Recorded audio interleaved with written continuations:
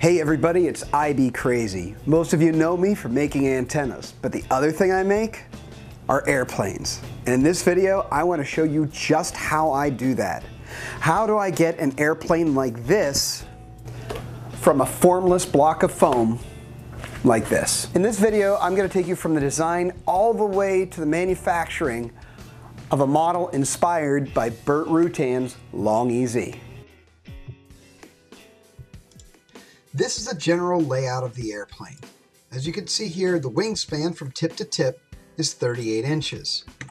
The length from top to bottom, back here where the winglet is, all the way to the nose, is 29 3/4 of an inch, so just under 30 inches of length. I don't want to make the airplane too long or it won't rotate very well on the canard. If I make it too short, the canard will cause it to be unstable. We're going to start off this build by designing the wing. I'm going to use a NACA 23015 airfoil because it combines good lift characteristics and moderate drag. This area here represents the area that my foam cutter will take up, so it's a good idea if I draw a base plate now to make sure that I don't end up making a file the machine can't cut. Also, you can see it's all the way up against this edge, so I'm going to give myself a barricade here because I can't go past it. The next thing I have to do is take off the back section here because I want this to be balsa and not foam for the elevons. So I'm just going to trim off the back, something like this. Okay, so now I remove this back section here.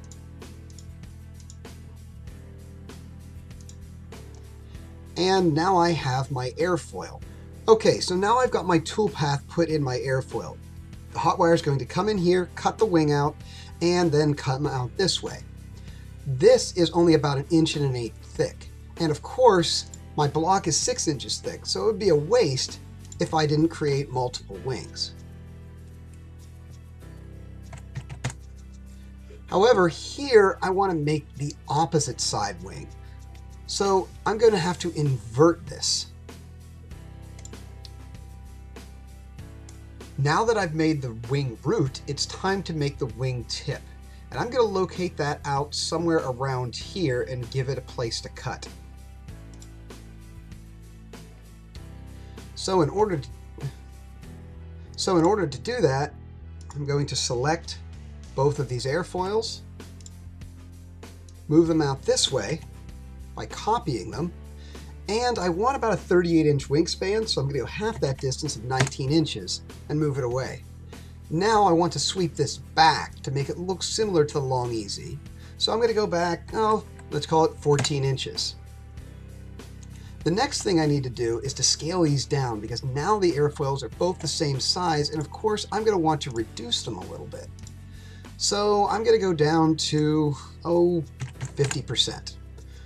Now the thing is these are both closer to the ground plane than these two airfoils. So what I'm going to do is I'm going to have to move both of them up. However, my distance between these two is 2.5 inches. Again, I have a 6-inch block.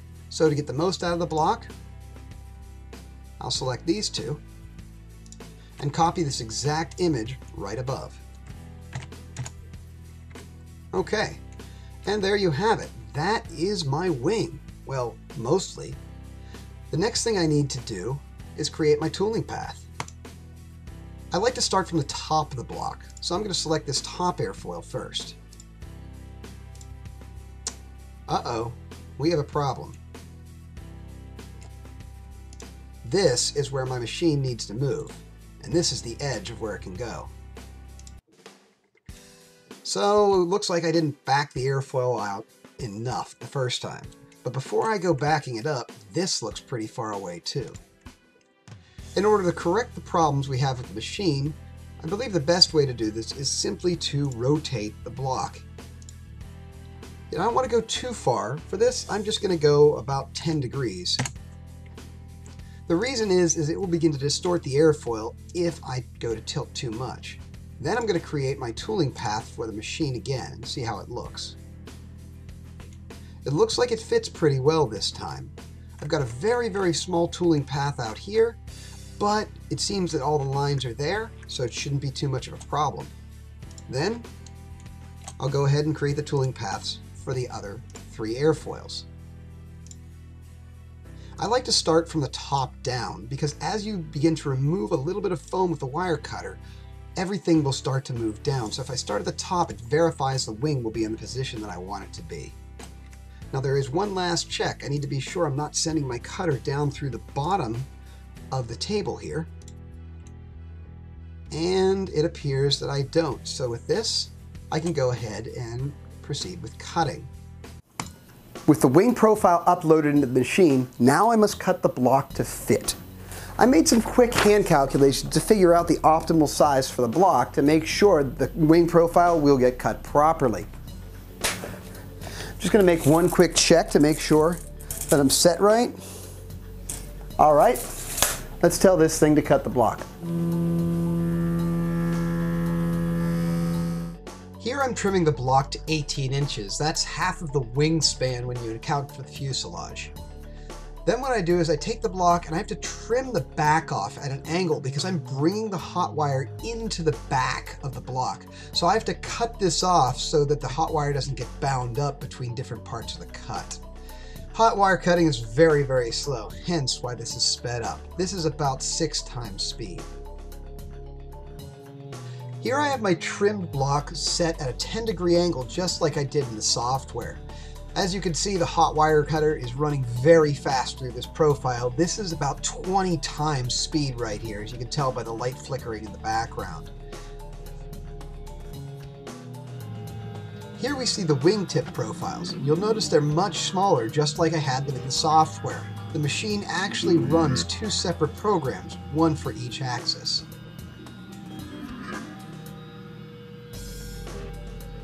While the foam cutter's doing its cutting, I'm going to design the canard. We're going to go back to our NACA 23015 airfoil, but we're going to reduce it down to 4 inches because the canard is much smaller than the main wing. However, because we lose a good bit of foam when we make the cut, I'm going to have to make this a little bit thicker to make sure it stays a true airfoil. Another problem we run into is right here at the back of the wing. This will turn into an ugly looking melt. So in order to mitigate this problem, I'm going to cut it off just like that. That will end up melting to approximately a point, except it just won't look very poorly. Then to cut the notch, I'll simply move in this way about 1.5 inches. Here you can see I created the notch, leaving myself about 1/8 inch of foam to make a foam hinge. I also did the same operation as I did on the main wing by inverting one of the airfoils, then lifting it up, then transposing it down to the other side. Now what I'm doing here is taking these airfoils and stacking them 3 on top of each other because the canard is thin enough that I can make 6 at one time. And now the only thing that remains is to cut out our airfoils. However, yet again, we have a problem. Note on the far side, there's this little dot that is our airfoil. My machine cannot figure out what that is, so I'm going to have to make some adjustments. The easiest way to mitigate the small cut problem is simply to move these down towards the middle of the table a little bit. I'm just going to go 6 inches and see if that clears it up. And from the look of it, it appears 6 inches was just what I needed. The airfoil on the other side has a full contour, so my machine can recognize it. Now the only thing that remains is to make sure I'm not poking beyond what the machine's limits are, and this appears to be fine too. However, after copying all 3 airfoil templates all the way over and checking to the bottom of the machine, I see that my airfoil is actually protruding through the bottom, so these will need to be raised up a little bit. Here I've got my profile loaded, my foam block trimmed to size, and I'm cutting out the canard. As you can see, it's moved in from the edge of the machine just like I did in the 3D software. Again, this is sped up about 20 times. You can see the notch doesn't protrude all the way through the foam despite the melt. There's just enough there to make a good live hinge, so I think this is going to work out very well. With the machine done cutting, I'll take out the canard section and check the hinge. They slide out fairly easily, so it looks like the cut was successful. Checking the flex, looks like we have a live hinge. Now we're looking to make the fuselage. We're coming right back to our airfoil again because this is a good starting point. Now I'm going to move it away from the front side about 6 inches to make room for the canard cutout. Now we're going to lose some foam when we cut the profile, so we're going to have to actually make this one a little bit smaller since this is going to be the cutout in our fuselage. I'm going to have to come down this way to about 90%. That's a good guess. And then I'll bring this in to about 97%. I want this to be a pretty tight fit. But again, these are guesses, and I'll have to see the difference after I cut it out. The next thing I'm going to have to do is I'm going to make a copy of this just like I did the last time for the canard.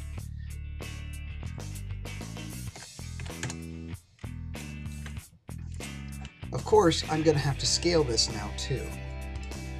Okay, to make the outer body of the fuselage, I find it's easiest just to draw a rectangle and then just cut out the inside of it. I want my fuselage to be 3 inches tall by 20.75 long per the other drawing. As you can see, I'm not perfectly lined up here. I'm close, but not perfect. So what I'll do is I'll find the midpoint here, strike a line through it, and then move my airfoils up to that line. To make the rest of this fuselage, I'm going to have to cut out the inside here. I'm going to start by making a couple of construction lines. Since a perfectly flat nose isn't necessarily good for crashing or cutting, I'm going to make it a little bit of a blunted section. Now to dress up the rear section of the airplane. I intend to mount the motor back here, so I'm not going to bring this to a point like I did in the front. I just need to add a curve to the bottom and to the top, but leave some flat section to mount my motor. Now the only thing that remains to be done is simply to trim off the outer edges of our rectangle, and we have our fuselage. Well, at least part of it. I still got to get in here to cut out this airfoil and this airfoil. This one I'll simply do from the back, as that's very, very simple.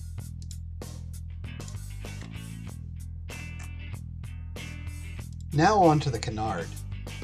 It looks like the best way to come into this guy is from the front.